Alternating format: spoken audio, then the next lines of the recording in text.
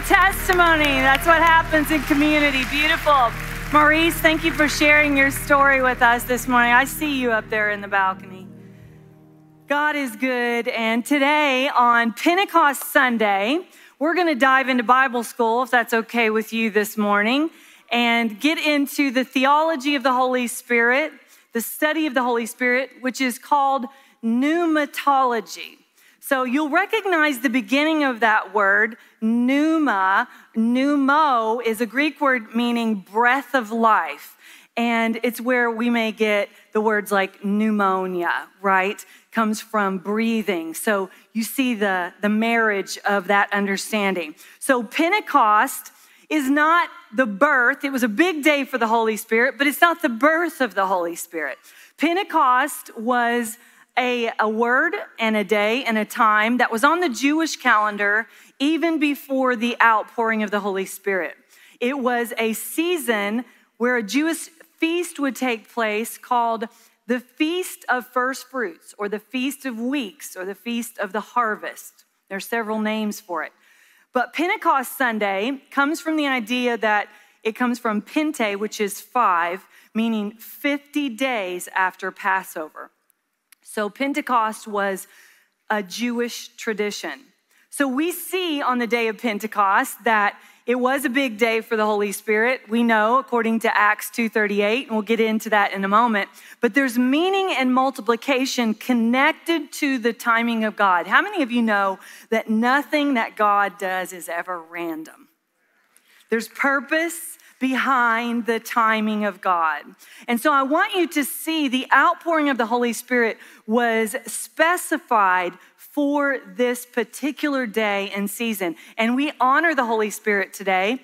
And by doing that, I want us to know what we believe about the Holy Spirit. Do you think it's important for you to know what you believe about the Holy Spirit? So I'm going to ask some questions that are theological questions. They're doctrinal questions today. One being, do you receive the Holy Spirit when you're saved? Or is the Holy Spirit a separate experience from salvation? Is it sanctification or is it a salvation issue? A lot of doctrines are built off of Acts 2:38, and we'll get into that in a moment. But the purpose, the prophetic purpose of Pentecost was the idea of the first fruits, the harvest of first fruits being the opportunity for the multiplication of the Spirit of God. So I want to take you through the history of the Holy Spirit, because we know the Holy Spirit wasn't just born on Pentecost Sunday. He existed at creation and through the Old Testament. And the way that we see the Holy Spirit activating through the Old Testament comes through the lives of judges. I'll take you through all of the leaders where it denotes the Holy Spirit residing or resting on them. But 50 days after the death and burial of Jesus on Pentecost is the culmination of the promise Jesus asked them to wait for in Acts 1, 3, and 5. The author of Acts, Luke, says this: after his suffering, he's talking about Jesus' death, he presented himself to them, the disciples and apostles, and gave many convincing proofs that he was alive. He appeared to them over a period of 40 days and spoke about the kingdom of God. On one occasion, while he was eating with them, he gave them this command: do not leave Jerusalem, he said, but wait for the gift my Father promised, which you have heard me speak about. For John baptized with water, but in a few days you will be baptized with the Holy Spirit. I want you to see the math on this. Jesus died on the Feast of Passover. He was buried and in the tomb for 3 days. That gives us then 47 days left until Pentecost. So when he rises from the grave, he spends 40 days with the disciples and apostles. That leaves 7 days after he ascends to heaven that he asks them to wait for the manifestation of the Holy Spirit. So there's a full week that he says, don't go, stay in Jerusalem and wait for the promise. So let's look at the history of the Holy Spirit.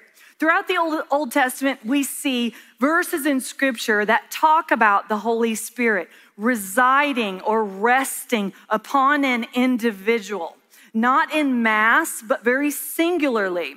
BJ referred earlier to the burning bush. That was what we call a theophany. The Holy Spirit showed himself. And as you will note, when he read the Scripture, he said that Moses turned aside to look.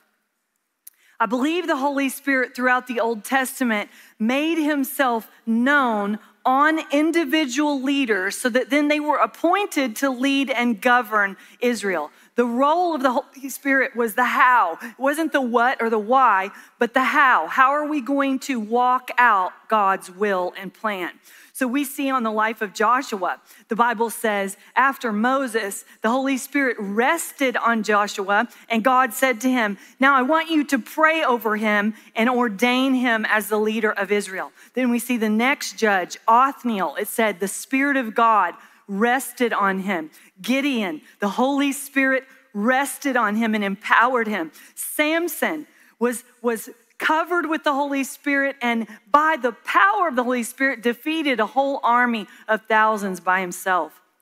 The Holy Spirit rested on Saul, the first king of Israel, and he prophesied. And then the Holy Spirit was transferred to David through the anointing of Samuel, and the Holy Spirit rested on David. He wrote psalms and spiritual songs. He made decisions about Israel through the power of the Holy Spirit. And then we see one of the minor prophets, Joel, prophesied that in the last days, the Spirit of God says, I will pour out my Spirit upon all flesh. The Word of God says it here, that your sons and daughters will prophesy. Your old men will dream dreams, and your young men will see visions. So Joel prophesies that in the future, a coming day, the Holy Spirit will not just rest on one individual as a representative of God's people, but the Holy Spirit will be poured out on all flesh. Note that this was the prophecy by the prophet Joel. Let's look at the Holy Spirit in the New Testament. After this prophecy by Joel, there was silence for 400 years. There was not a prophetic word given. And then an angel of the Lord appeared to Zechariah, the high priest of Israel. He tells him, your wife and you are having trouble having a child, but she's going to conceive and you're going to have a son, and you're supposed to name him John. And because there was doubt in Zechariah's heart, the angel of the Lord shut his mouth so that he could not speak against the will of God in the meantime.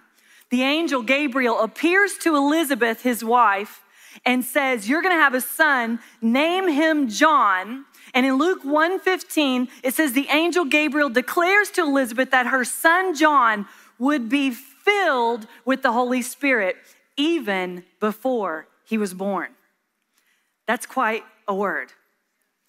So we know that John the Baptist, who would have by birthright inherited the leadership of the Levitical tribe. So he would have been the next high priest of Israel if he followed in his father's footsteps. But God called him out of that broken system.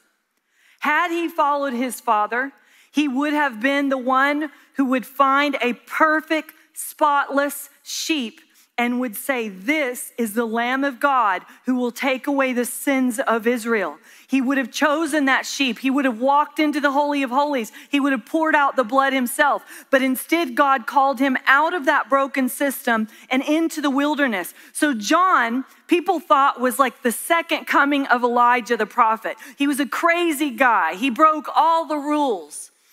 He was out in the wilderness preaching, making way, the way of the Lord, making the path straight for Jesus. He was a forerunner of Christ.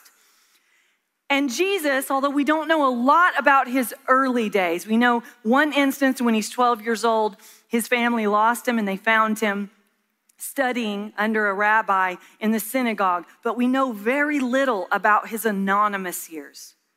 But where Jesus' story picks up is really supernatural and significant.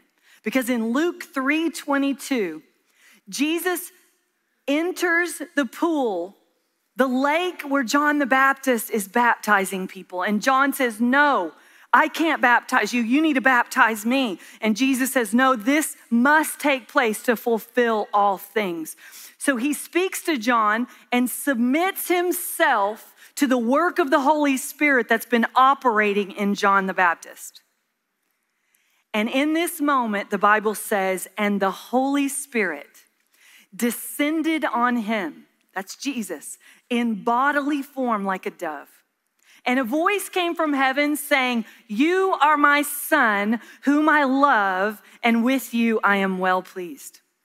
I want you to see here the distinction between Jesus and the Holy Spirit. Jesus could not descend upon himself. The Holy Spirit is distinctive and has a work and a separate assignment than Jesus does in that moment when he surrenders to baptism. The Holy Spirit is the go-between between God and Jesus in that moment. It's important for us to see this, that it's also a prophetic and spiritual transference. This is why Jesus said to John, it must be done this way to fulfill all things, because Jesus understood that he was going to be the seed that would fall to the ground and die. He was going to be the one who qualified to be multiplied, the Holy Spirit. He's the one that would take the Holy Spirit that was limited to just touching one individual throughout history. And once it came to Jesus, through his surrender to the Holy Spirit and the work of the Holy Spirit, he submitted himself to God's process. And when he did that, there was a transference that moved from John to the Holy Spirit. And in this moment, we see the ministry of Jesus launched. Just like that, he goes into the wilderness for 40 days. In John 12, 23 and 24, when Jesus prophesies, I want you to see the spiritual impetus on Pentecost Sunday and how it's all connected. Nothing is random. What God is doing matters. And it's so beautiful for us to see as we sort of unveil and reveal some of the mystery of God. It just makes me want to worship.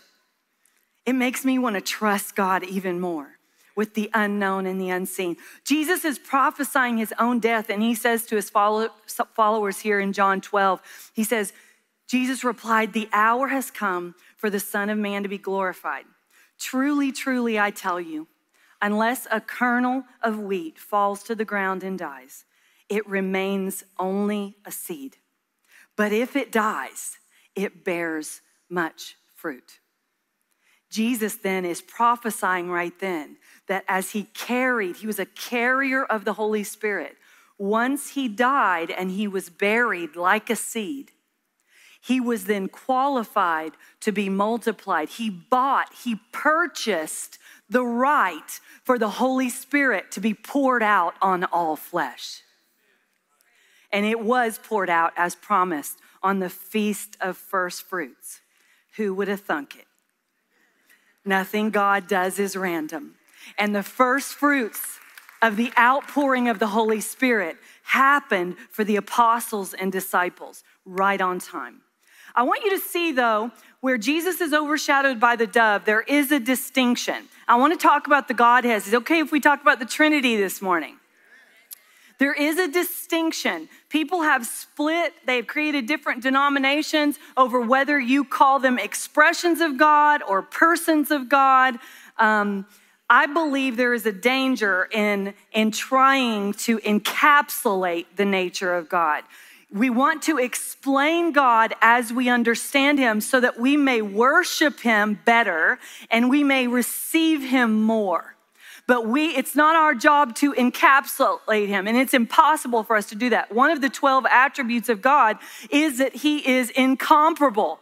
He is not like any other thing. He cannot be compared perfectly. Any analogy we give will break down ultimately. But let's look at the Trinity and see who the Holy Spirit is in the Trinity. So they're going to put up a graphic for you about the Trinity, and I want you to see this. There's a long word at the top called perichoresis. Basically means the unity, the triune symbiotic relationship between the Father, Son, and the Holy Spirit. It means, perichoresis means to come around, to rotate. An exact translation in Greek is a rotation. So it means almost like a wheel. These three things work together, moving the will of God forward. So in the Trinity, the Holy Spirit is 1/3 of the Godhead, a distinct expression within the Trinity. The Trinity is God, Father. He's creator. He's the mind. When we talk about the mind of God, God is the originator of all things. Jesus is the Son. So God's the Alpha. Jesus is the Omega. He's the finisher. He's the one who signed on the dotted line with his own blood to make sure that we'd be restored. And the Holy Spirit is the power, the presence, and the process. You know, if I were to explain the analogy of the Holy Spirit, there are some who've talked about the Holy Spirit being like a clover where there are 3 leaves but 1 stalk. Some people have described the Holy Spirit and the Trinity as being like the 3 versions of water. One is liquid, one is gas if it's steam, and it can also be ice. So you can see it in different forms, but it's essentially the same essence, right? But when we look at God as Father, as originator, as Alpha, and Jesus as Omega, I think it's important for us to understand that they are 3 in 1. They cannot be separated from one another. You can't just have God. You cannot just have Jesus. And you cannot just have the Holy Spirit. They are connected. And we will see this even in a verse that we use to celebrate Christmas, you know, where it talks about in Isaiah, he shall be called Wonderful Counselor, Mighty God, Everlasting Father.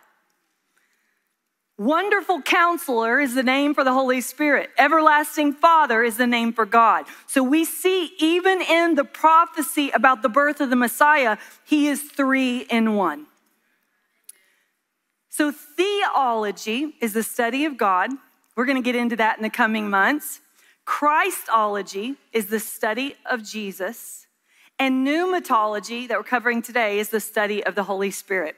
So let's go to Acts 2, 1-7. If you have your Bible, you can open it with me today. The 2nd chapter of Acts is what most theologians spend time on when talking about Pentecost Sunday because it narrates the exact occurrences for us that day. So it says in 2:1-7, when the day of Pentecost came, they were all together in one place. They obeyed Jesus' instructions. I added that part.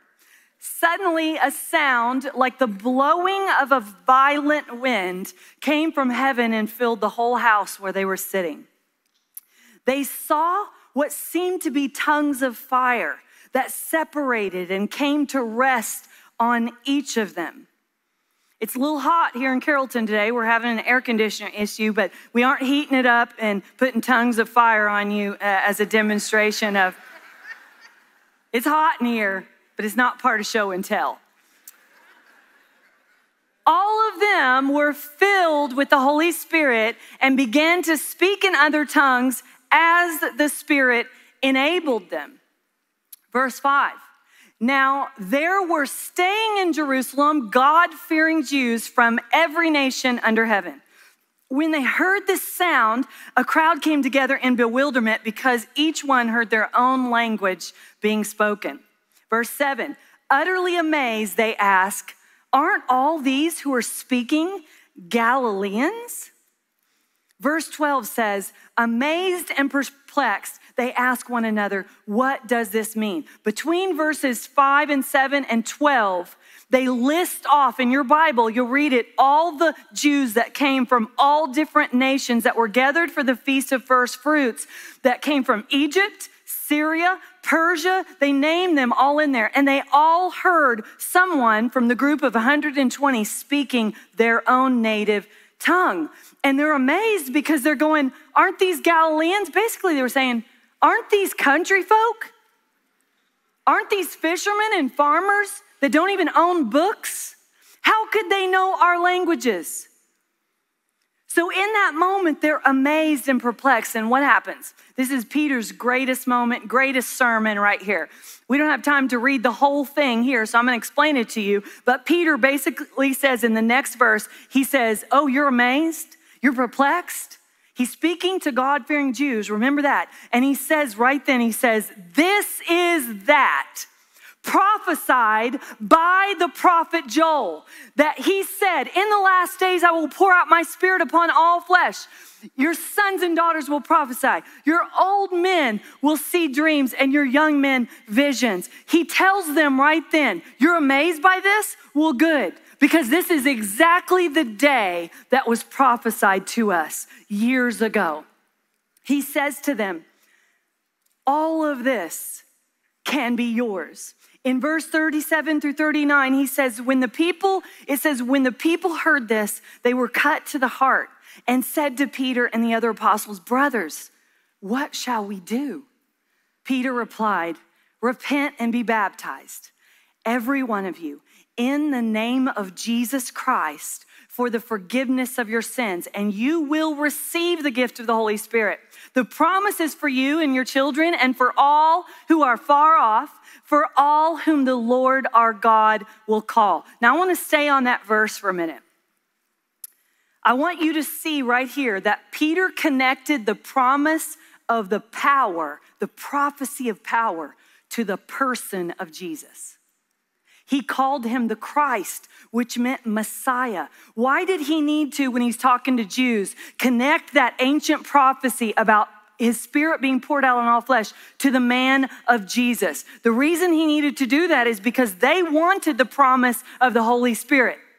But he was telling him, the only way you're going to receive this, there's one way to God, and his name is Jesus. It's absolute. He is the bridge of reconciliation. You have to confess, repent, receive him as your Messiah, and when you do that, then you will receive the Holy Spirit. This thing that you've seen poured out on us, you will have the ability to receive it as well. I want you to see this, though. For his audience that day, his point was Jesus is the way because they're Jews. He's talking to Jews. But each part of Acts 2:38 has become an anchor for various religious denominations.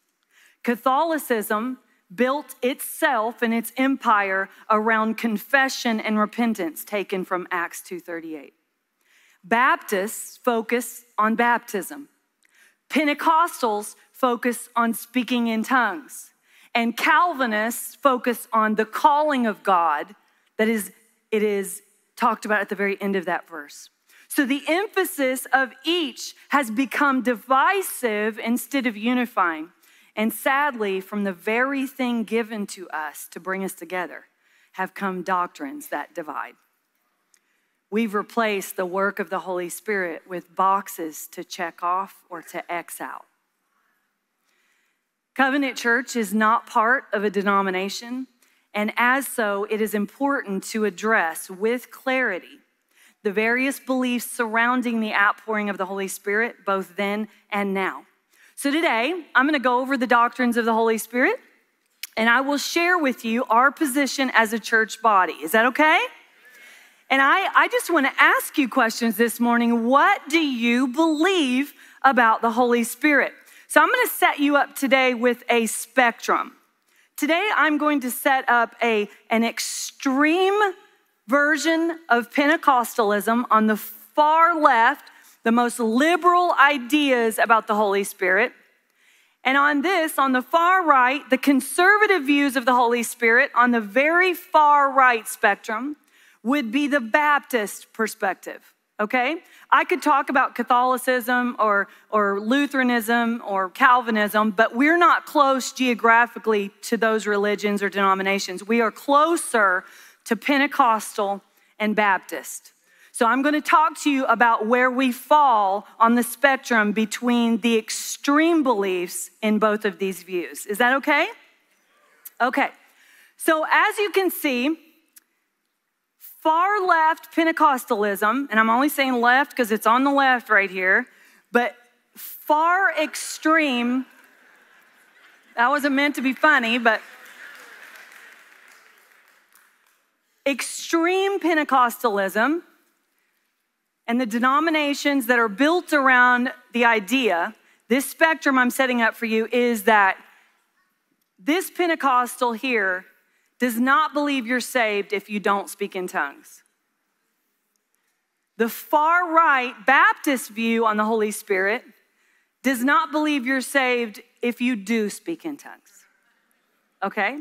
So these are the extremes. I'm not saying every Baptist believes that, and I'm not saying every Pentecostal believes that. I'm saying on the far extremes, when you take anything to its extreme, that's what we're looking at. All right, everybody on the same page? Okay, so this is our spectrum.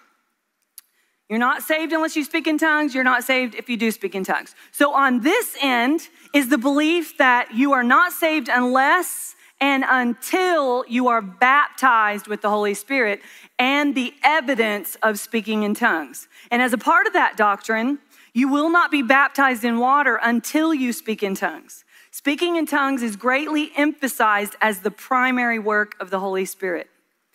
And it's important for me to say, we do not believe this. Covenant Church, we do not stand at this place with Pentecostalism, okay? In fact, our founders left a denomination that had this standing because we do believe that the Bible says, for those that confess Jesus is Lord of Lords and King of Kings, that he came and lived a perfect life and died for their sins, and they receive him as Lord and Savior. If you confess what you believe in your heart, you are saved. That's what we believe. So a little further, not quite that extreme, but a little further toward the middle is another stance from the Pentecostal movement that says there are some who believe that the first and only evidence that you are filled with the Holy Spirit is speaking in tongues.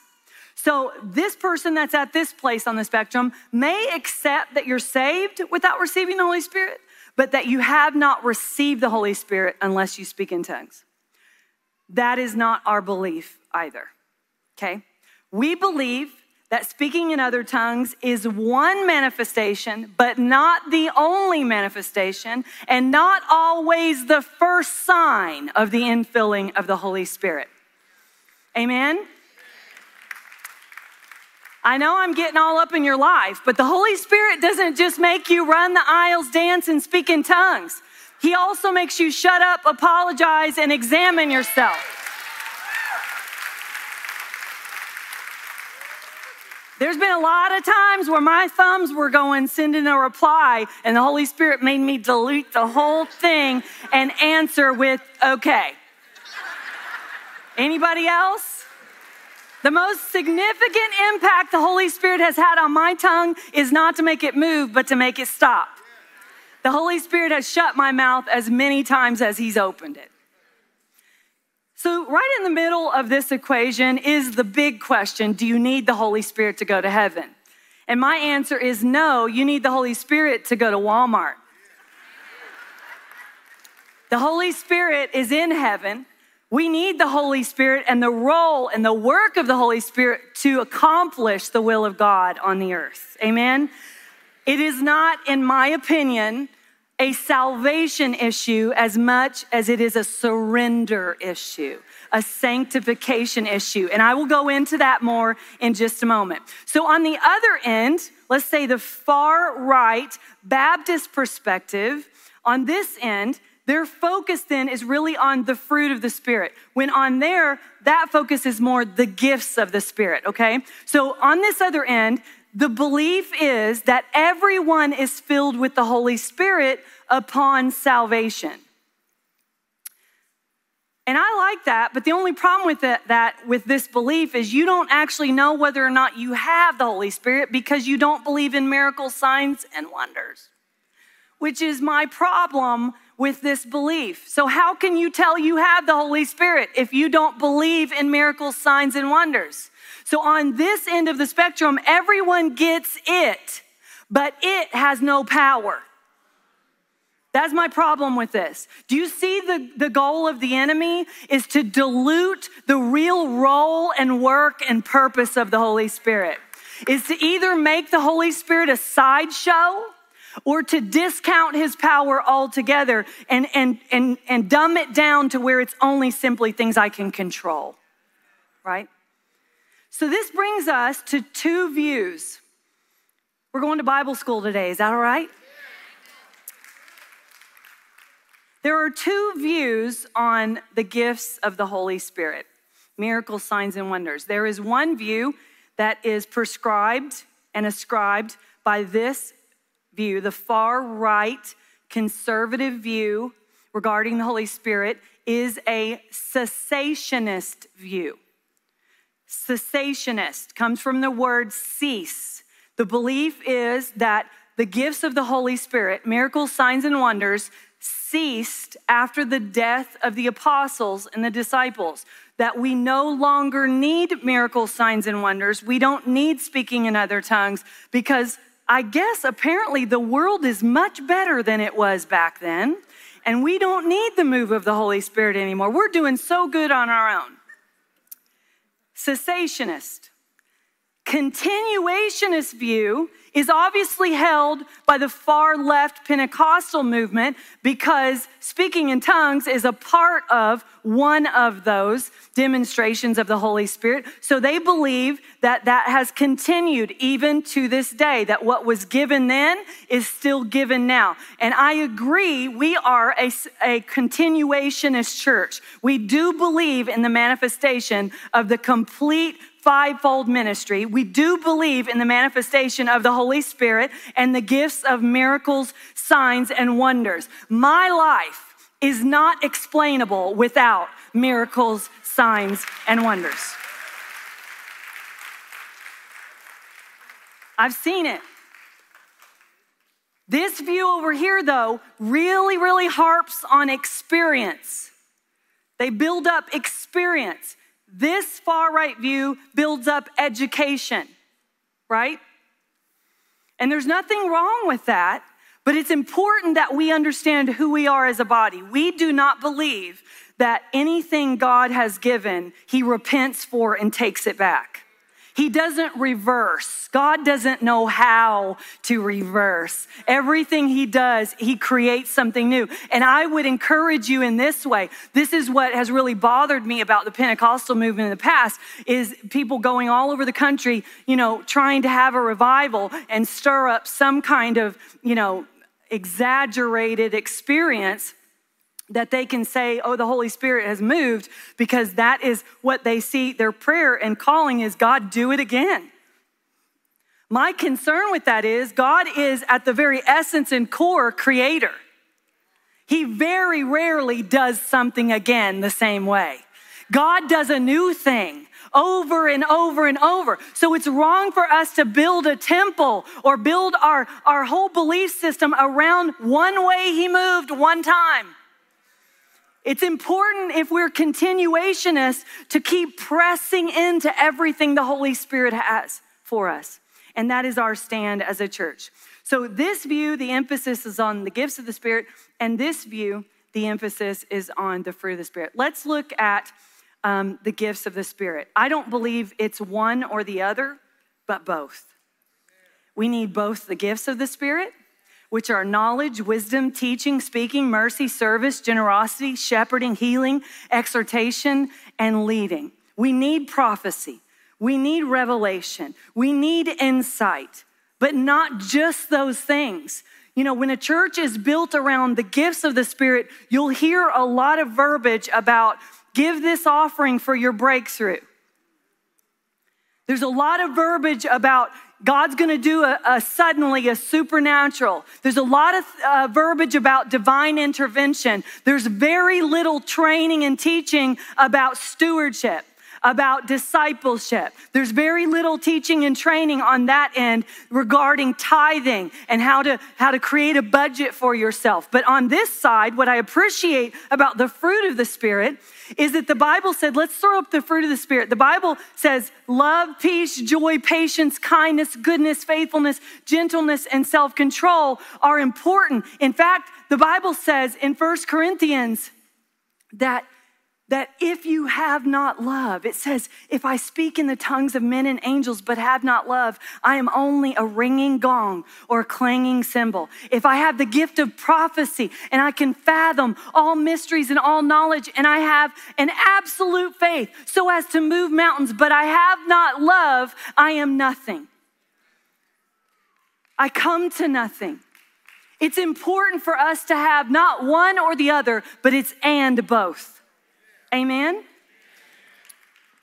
That's why it's important for us to go to what is the work of the Holy Spirit? What is the role of the Holy Spirit? Because this is what I've had a hard time with over the course of my life, is people that can be a parking lot prophet and they prophesy 1 second and then they cuss somebody out or they're rude to somebody the next minute. And some people that I know that do not have the baptism of the Holy Spirit with the evidence of speaking in tongues are some of the most Christ-like people that I've ever met. So I don't feel like it is my job or your job for us to say you have it or you don't have it, for us to say you're saved or you're not saved based on the work of the Holy Spirit. Because I want to point this out to you. Somebody wrapped this gift. She may be in the room today and she may recognize it. It was put on my desk, beautifully wrapped, and I received it. I have received the Holy Spirit, but I haven't opened it yet. So I don't actually know what's in here. I don't know how many occasions I could wear it. I don't know how I could enjoy it. I don't know what it'll look like. I have no memories attached to what's in here because I have not opened it up, but I have received it. This is what I want you to see with the Holy Spirit, is you can't separate the Holy Spirit from Jesus. So when you are saved, the Holy Spirit is activated in your life. The Holy Spirit works on your behalf. But there's a difference between operating in the Holy Spirit, being under construction, and being filled or baptized with the Holy Spirit. It's a difference between, it's not transactional, it's relational. And this is how I want to point it out to you, is when you get married, it said when you marry your spouse, you marry the whole family, right? You heard that before? Anybody know that's true? But it's not contractually so, right? There's no contract. If you divorce someone, you don't have to go through a contract and sign that you're divorcing the mother-in-law and the father-in-law and say, it's all your fault that this happened. It's not contractual. So think about this with Jesus. When you have a relationship with Jesus, you are betrothed to him. The Holy Spirit is getting you ready to be one with him. But if you look at the Holy Spirit as the wicked stepmother, you think, well, I'll relate to you through Jesus, but I don't have my own relationship with you. The other side of that is it's not forced. The Holy Spirit will not be forced. So it's important for you to see the difference between receiving the gift, the promise of the Holy Spirit when you are saved, and opening it up to see what it is and what it has to equip you for your life. There are levels to receiving the Holy Spirit. So this is what I would warn you about, is getting too radical in your definition of, does everybody get the Holy Spirit when they are saved? Well, can you separate the Holy Spirit from the work that Jesus did on the cross? They're part of one being. It's the Godhead. You can't separate. You don't get one without the other. But have you opened up the gift of the Holy Spirit? You may have received it. Like me, it was sitting on my desk. I could say, yes, I got that beautiful gift, but I've yet to open it to see what's in there for me. And I want to take you back to Pentecost Sunday and remind you of this. When people get afraid of speaking in tongues and all the stuff that can go along with it, I want to remind you of this. They were Galileans who had been just given the Great Commission. And the Great Commission is go into all the earth and preach the gospel. Only problem is they only spoke country. They were country folk. but they needed language to accomplish what God sent them to do. So the Holy Spirit showed up in that moment and took 120 people who were fearful, eager, but unsure of how they were going to accomplish what God asked them to do. And in one encounter with the Holy Spirit, they went from huddling in a room to going into all the earth. We need language today. When you are baptized with the Holy Spirit, he comes so that you have the right words when there's tension to bring peace. He can give you the right words to speak to youth and young adults, to millennials. He'll give you the right words to talk to people that it's difficult to communicate with. You might be talking about your spouse. He will give you the language to speak. Remember in the Tower of Babel when God confused the languages? Because he said, if they're unified by language, there is nothing they cannot accomplish. The whole purpose of God sending the Holy Spirit was to bring a common union, a common tongue, so that all of us, and that tongue is surrender. That union is leaning into the will of God. Did you know your highest purpose and calling is not to figure out what God's will is for your life? I'm gonna let that settle in for a minute. Because there is nowhere in the Bible that God gave somebody a whole life plan. Never happened. Because if you had a life plan, you wouldn't need the Holy Spirit. The Holy Spirit is the one who leads you and guides you and says, yeah, the next step. The Holy Spirit is for living out your life. Walking out the will of God. He is here to empower us and to equip us. God's greatest gift to us was not a plan. And Jesus refers to this when he speaks to them about leaving. God's greatest gift to us is a counselor. So why should you want to receive the Holy Spirit? Maybe you are in this room today and you might be confused about where you've been or what you believe. I hope this brings some clarity. We were talking in the green room between services, and Brian and Deanna Coleman, who are executive pastors here on staff with us, told me today that today is the 30th anniversary of the first time they visited Covenant Church. It was on Pentecost Sunday. And if I may, I'll share some of their background. They were raised Baptist, but they were filled with the Holy Spirit. It surprised them. And so at the Baptist church, they were being told nothing really happened to them. And at the Pentecostal church, they were being told, even though you've been in church all your life, you were just saved because you just spoke in tongues for the first time.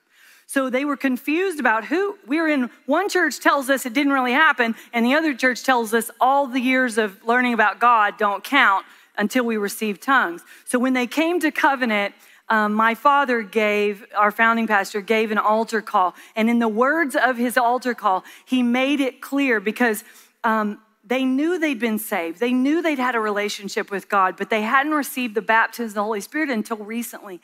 And when my dad gave the altar call, he said, come on, man, come down. You've been saved. Now is your time to receive everything God has for you. And in that moment, they realized that's what we believe. That we were following what we knew until something new came along.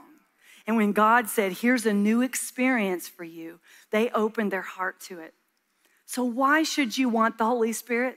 Why? Because everything you're praying about right now, the will of God for your life, the purpose of God, and you think educating yourself and equipping yourself is all on you. Part of that is the work of the Holy Spirit. He is there to guide you. He's there to save you time. He's there to speak to you in advance, to warn you. He's there to cover you. He's there to comfort you. And the greatest reason you should want to receive the Holy Spirit is that Jesus himself said this to his disciples. It is for your good that I'm going away. Unless I go away, the counselor will not come to you. But if I go, I will send him to you, and he will lead you into all truth. Can you imagine being one of the apostles or disciples and you've been with him, slept under the stars with him for 3 years. You know how he likes his hummus and pita. You miss his jokes, and you can't imagine life without him, without a hug from him. And yet he said to them, it's not going to be worse for you with me gone. It's going to be better for you. Because Thomas, you're going to go to India and take the gospel, and I can go with you. And Paul, you're going to go to Rome, and I'm going to be there with you at Caesar's table. And Peter, you're going to speak to the Jews, and I'm going to do miracles, signs, and wonders. Everywhere you go, your shadow will cause people to be filled with the Holy Spirit. But I can't do that when I'm still in a form of one man. I can only do that when I am multiplied to go home with each of you.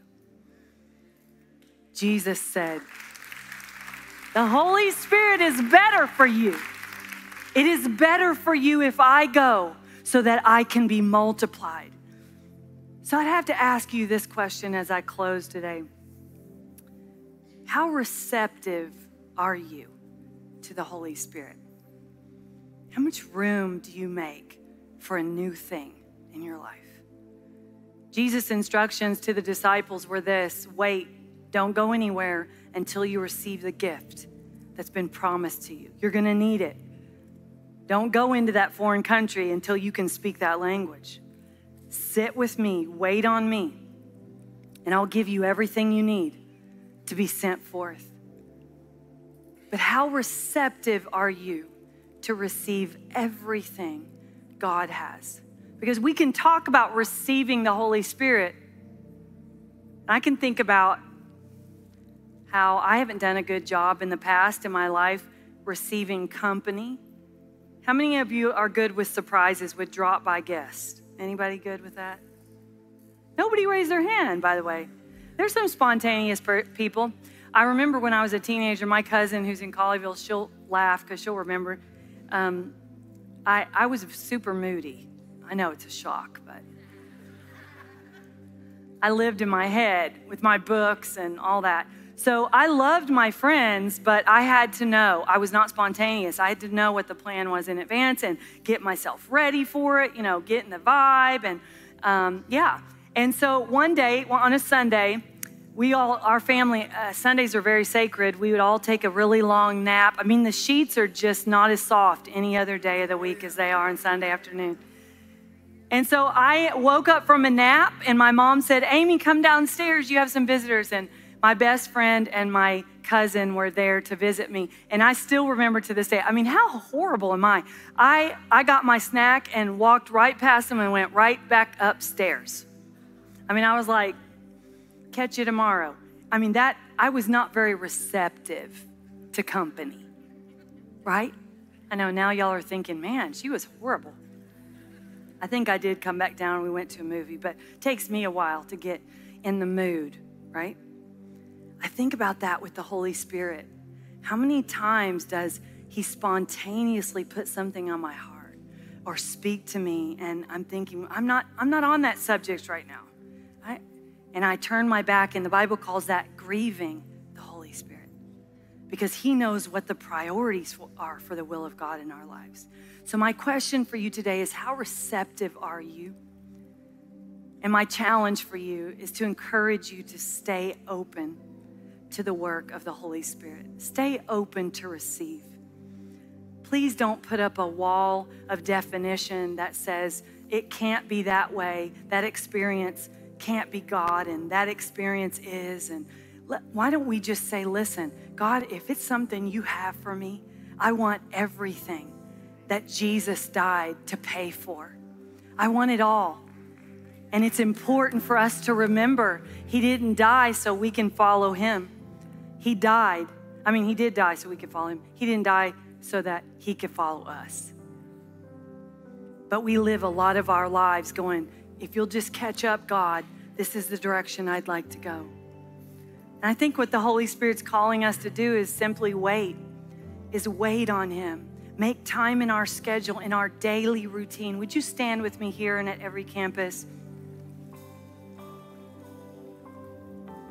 Holy Spirit is ready and waiting to do something supernatural for you. And what you've defined as supernatural may be some woo, and really it's something very natural that God wants to bring forth in your life. I believe, Covenant Church, we're called to be believers that demonstrate both the gifts of the Spirit and the fruit of the Spirit. Amen? Nobody's going to care what we have to say about Jesus if we're mean as a snake. We're called to be a witness to who he really is. Are you committed today to receive the Holy Spirit? If you are, I'd like to invite you right now in this opportunity, and it's very simple. Is just put out your hands like you're receiving a gift. And just repeat these really simple words. Holy Spirit, you are welcome. I receive you. I am open. In Jesus' name, amen and amen. Let's give the Lord a shout this morning. Thank you, Jesus.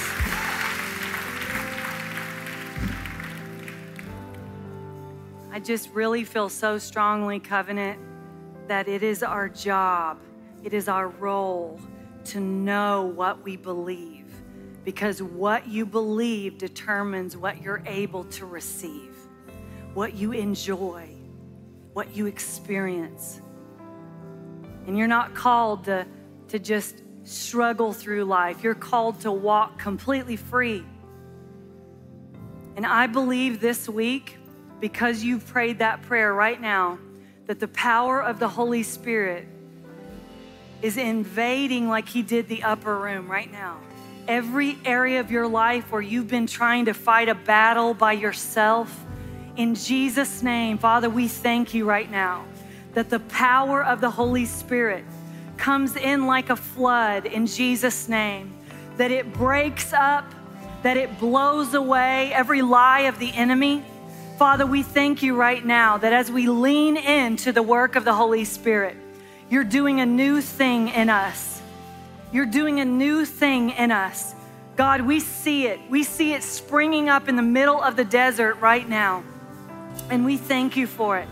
We thank you for the new thing. We thank you for the new freedom. We thank you for the new territory. We thank you for the new real estate.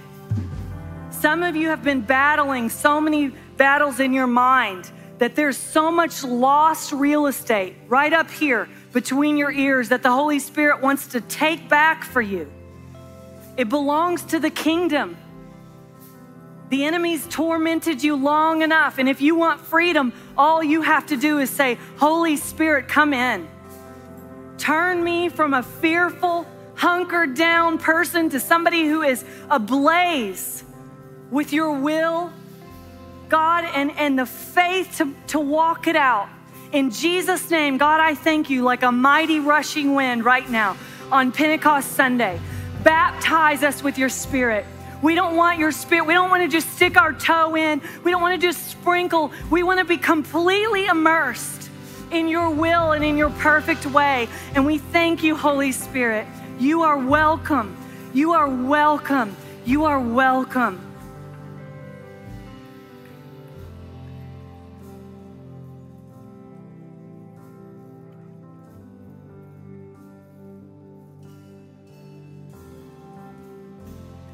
A Spirit-filled life looks a lot different than being driven like the rest of the world. The Holy Spirit draws, he compels, he pulls you, he undergirds you.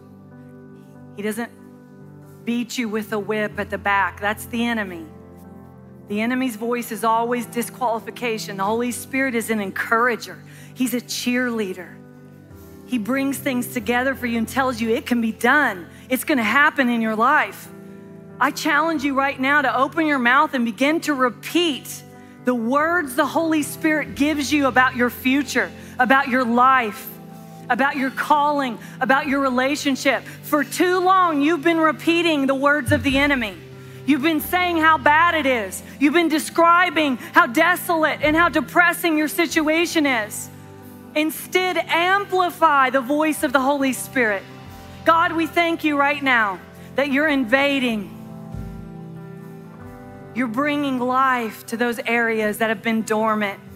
We thank you, Father, that your Holy Spirit comes up and it breaks up that dry, crusty ground so that we can receive the seed of the Word of God. And we thank you that in this season, Father, your Word will never return void, but it will accomplish exactly what it was sent to. And I thank you, Father, this morning that there's going to be freedom and deliverance for your children who want everything that you have died to give them, in Jesus' name.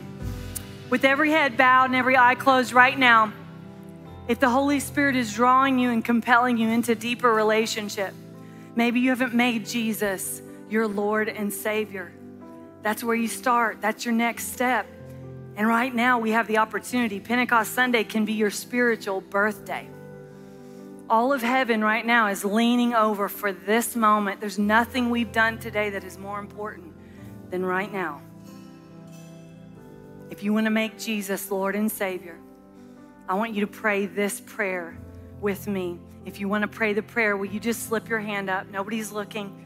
I want to see you're acknowledging before heaven so that one day, I see those hands, one day when you stand before the throne of grace, Jesus says, I knew you. You want him to stand up for you. It's important you stand up for him right now and say, "This, I want it. I need this in my life." I see those hands all over the room.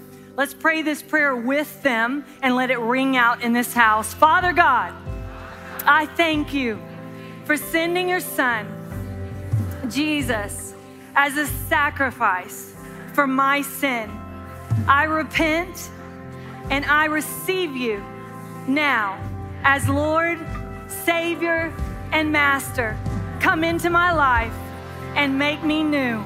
And with these words, I believe that I am saved. Amen. Woo! Yes. All right. There are people all over the room who prayed that prayer and probably some who are watching online. And we want you to just text the word I am saved to us at 64600. And we're going to get you a 7-day devotional.